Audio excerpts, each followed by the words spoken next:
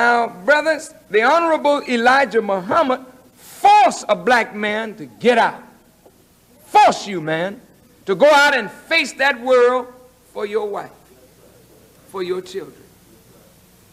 Now, in the beginning, in truth, our women stayed home. The men went out and fought this enemy in the world, brought the money home for her to take care of the children. That's the way it was with me when I first became a Muslim and I got married. I didn't have any children at first. I never expected my wife to go out to work unless there was some absolute necessity. Now listen to this. My wife had more money sometime than me when we were growing up together. She would always want to buy me things. I refused. From a little boy now, I ain't but 15, 16, 17, I do not allow a woman to take care of me. My mother did that. I didn't marry a mother.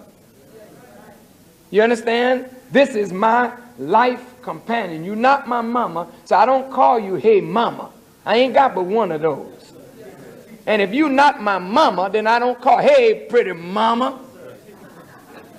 See, that's a little boy that's still looking for a mother. He don't really need a wife. He wants a mother to look after him, to take care of him. And this is what most of our marriages end up with, a mama. And that's why we use them nasty language, or that nasty language that we use, because the woman has never been treated as an equal sharer in this partnership. She's been treated like she's our mother that has to help to nurture and develop us. Now, brothers and sisters, the Honorable Elijah Muhammad never liked that. He didn't like that in a man. He never liked no man that couldn't stand up and be a man. See, there really is no excuse, man, in truth. I know it's hard out there. But when you got a wife and you got children, don't talk about it's hard, make a way.